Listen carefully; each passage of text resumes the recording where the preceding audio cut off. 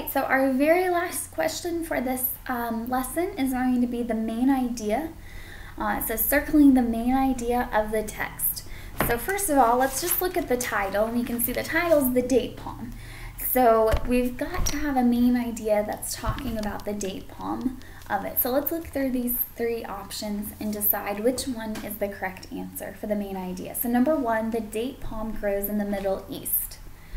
That's a true statement, but we need to be asking ourselves, is this the main idea? Let's look at number two. The date palm is beautiful and people use all of it.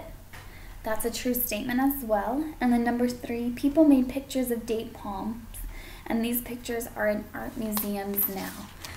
So we've got three true statements, but only one of those can be our main idea of the text there. So let's look through, and the main idea of the text is going to be that idea that's continued throughout each paragraph. So if we look at this, we can see that 2 is our best answer here. The date palm is beautiful and people use all of it. So in the reading, it gives descriptions of the date palm, and it also talks about different ways that people have used them from the past, and then even today, that we can see them in pictures in art museums.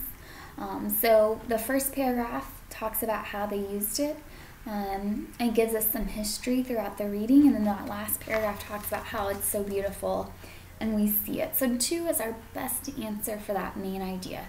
So just remember, when we're looking for the main idea of a text, we need to be considering what is the entire text trying to say. What's the big idea, not just what's the true statement.